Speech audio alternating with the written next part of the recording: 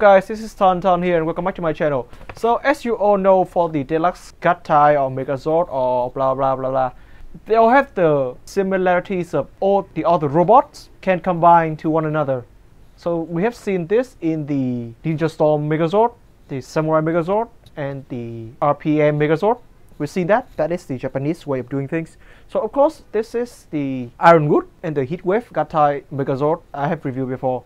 So I think in this video I'm going to show you how to combine them. Let's begin. Okay. So for the Heatwave, you're going to take out the sword, take out the arms, and literally like you take the whole things apart. And then you can close this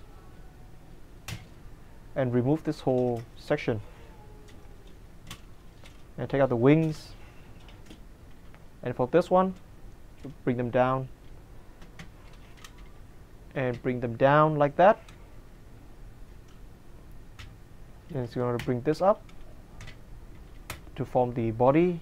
As you can see, we are forming a really long torso section over here. So for Ironwood, first off, remove this head. And then take out the shoulders. And you want to form them back into the real mode. Sort of. Just repeat.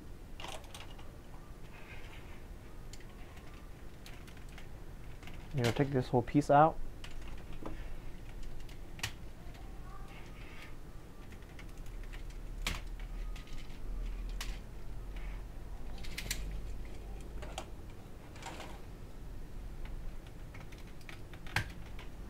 And bring this down just like that. And then take out the two legs. And for this leg over here, you want to remove this. And then bring this into this kind of angle and bend this like that, and you're actually going to repeat the same thing.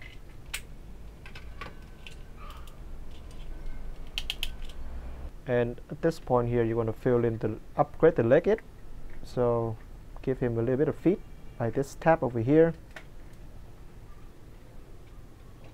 Now we'll use the piece with the tail and to lock it over here to form a little bit of self, and then you can connect this heels into this tab just like that,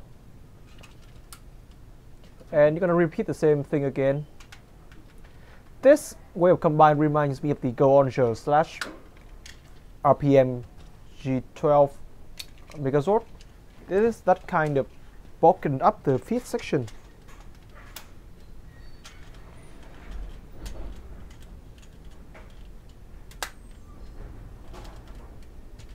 And then you're going to take this piece over here and lock it into place. Now this reminds me of the Gossager.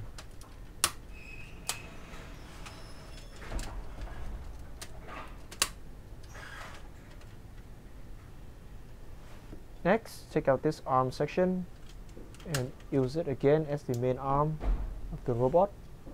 And take the dragon head and apply it again as some sort of weapon. And then take a tiger head. And next up, take this gray piece and apply it onto here.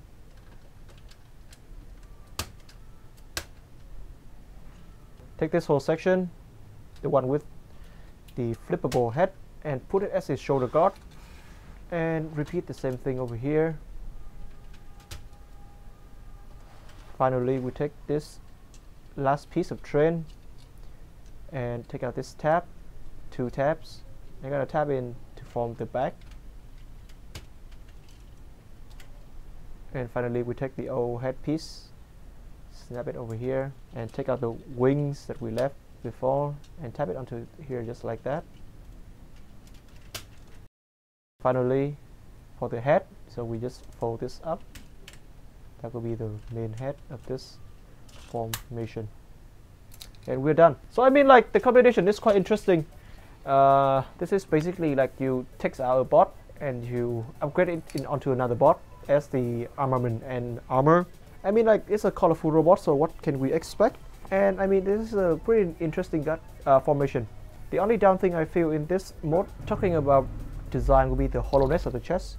I understand that is because of the face mechanism flipping up, but it is kind of hollow. But other than that, this reminds me a lot of some of the other Japanese gattai, like Gonger or Gosager. And of course, to many of you, this may feel like too much of a robot, but believe me, there's one other mech that I'm going to review soon in the future, and that is when you know that what is too much. And one more thing is that I absolutely enjoy the ways that they handle the heels by adding the two rails onto the back of the leg.